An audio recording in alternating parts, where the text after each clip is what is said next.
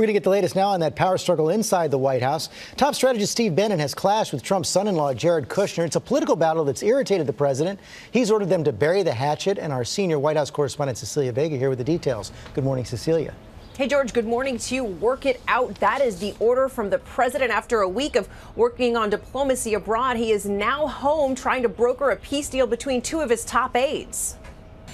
President Trump landing back at the White House, and right there with him, chief strategist Steve Bannon.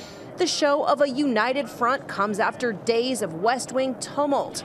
Bannon and the president's son-in-law and senior advisor Jared Kushner feuding over a growing ideological divide.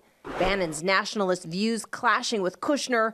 It got so bad, Bannon reportedly told Kushner, "You're a Democrat." And in the middle of it all, President Trump. Sources tell ABC News the president intervened, telling his two aides to, quote, work it out. A lot of people close to Trump are really concerned that he hasn't been able to lay claim to a major accomplishment yet. And some people are pointing fingers about why that's the case. After that Mar-a-Lago summit with China's leader, Chief of Staff Reince Priebus organized the face-to-face meeting between Bannon and Kushner. The presidential drama falling on the heels of Bannon losing his seat on the National Security Council, an overhaul approved by the president and endorsed by Kushner.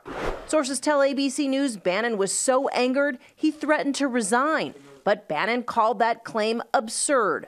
The president's national security advisor also denying reports that Bannon was demoted. This is not as significant as it appears. Steve Bannon provides the president with advice on a broad range of issues and will continue to do so.